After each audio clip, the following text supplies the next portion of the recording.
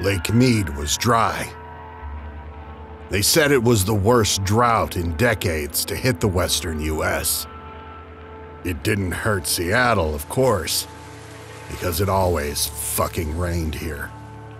Our city did its duty, as the mayor said. We kept their sprinklers on.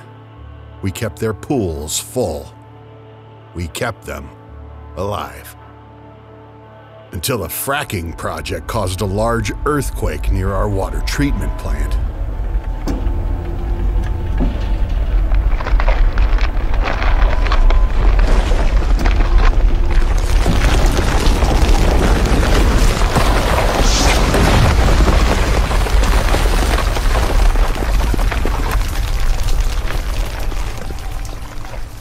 The damage seemed small at first, until the engineers noticed damaged water lines. The workers fixed the problem, and we were just on time to deliver our promised water to the west. Nobody realized we were delivering the end of mankind, the Carrion Contagion. It didn't take long before every family in California, Nevada, and New Mexico were drinking that water.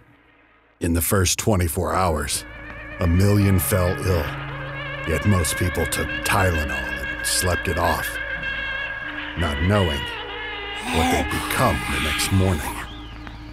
The streets of every neighborhood were filled by the second day.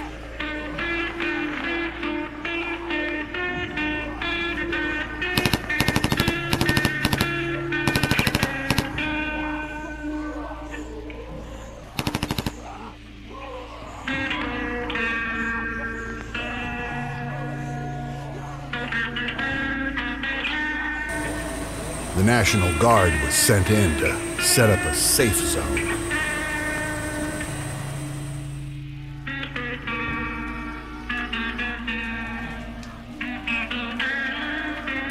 But even they struggled to maintain order.